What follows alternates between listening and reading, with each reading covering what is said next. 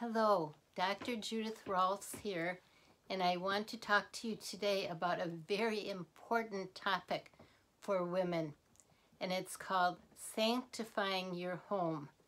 I don't especially like that title because I think it sounds a little bit heavy, and this is not really what I intend to convey to you, but it's making sure that your home is a place where you feel comfortable and you can express your spiritual nature as well as the beautiful physical things or the nice things in your surroundings. But your children or anybody walking in would sense there's a very sweet spirit in this place. And it's an awareness that they get and they treasure and they really, really appreciate when they come to visit you.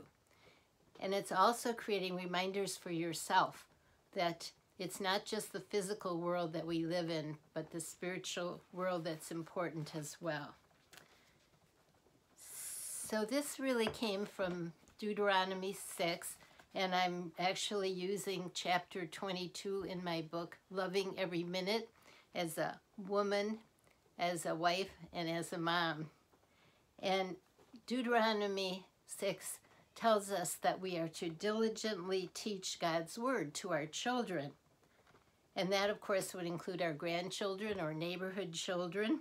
And I love how the Jews used to do this, or they still do, but they have a mezuzah, which is a tiny scroll containing verses, and it's usually in a ornate gold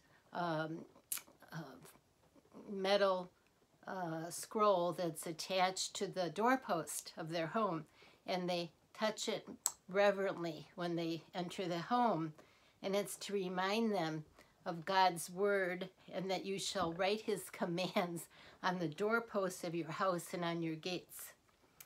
So why should you be concerned about sanctifying your home? Actually, it simply means dedicating it as a place where others can experience God and where you can as well, to be mindful of him. I know when we moved from one home to another, we'd always have a house dedication ceremony with our friends. My husband and I, our children, sometimes a pastor would walk through the rooms of the home and stop frequently to pray and dedicate each of them to God and all that would happen in that setting. So if you haven't already asked God's blessing on your home, I strongly urge you to do that.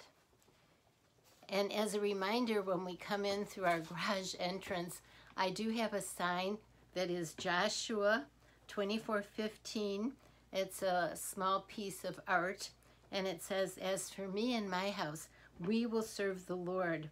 And when our daughters and our son married, we actually purchased for them similar signs, and I'm happy to say that they do use those as well. It delights me when I go there and I see that. So the music, the pictures, the books in your home, the music, the pictures, the books in your home can advertise Christ to your children and inspire your guests. I recently visited a National Gallery of Art in London, England, and I was reminded again that the majority of great art has a Christian theme, and it has had for centuries. Now, not every picture in your home has to have a Christian theme, but it certainly would be wonderful if many of them do. I know I go a little overboard in that area, but I love them, and I'm going to take some pictures of some of my artwork so that I can show that to you as well. My friend Kathy, when she was redecorating her living room, decided that she was going to use the theme of the vine and the branches. And so she painted a vine on one wall and has ivy wallpaper on another, and her other decorations tie in with that theme.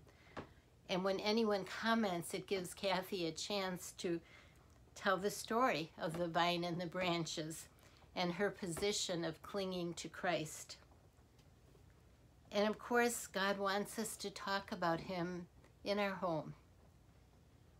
And we used to keep a little ceramic box of Bible verses on our kitchen table, and after dinner we would let the children take turns pulling out a verse and talking about if and how it applied to their life that day. And now we do that with our grandchildren often when they visit. It's just really a matter of having triggers around your home that remind you of God's love and presence in your home and in your mind and your heart and your children's. I don't mean just cultural trappings of Christianity, but things that really mean something to you. And also, of course, in your conversation in the home, you want to make sure that it is uplifting to God. I think it's wonderful to stop at times and to objectively evaluate what's in your home and think about what other meaningful symbols you might add or what meaningful actions as a family that you could use.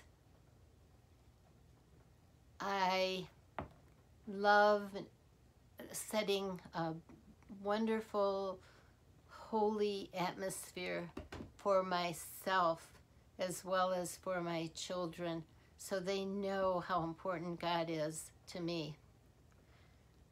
So I hope those thoughts will inspire some of your own ways that you can incorporate sanctifying your home, and that you will be blessed as you're more immersed in an awareness of God's presence, and as your children are. When I first started thinking about this, I actually had a dream, and I envisioned like a half wheel over each of my children's beds as a bedboard, and that I had printed on their scripture verses that were meaningful to them and to their name.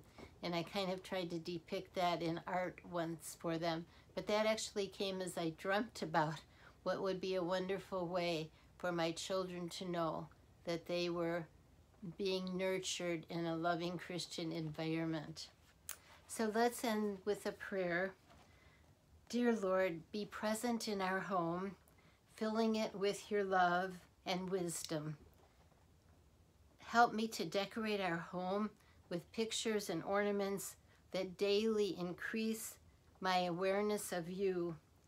And may I never forget that our home is dedicated to you. Thank you so much for listening, and you can find these ideas in Loving Every Minute. And if you found this information helpful, it would be delightful if you would like my YouTube presentation and subscribe to my channel, which is all kinds of tips for living a fantastic, fulfilling, joyful family life. Have an awesome day.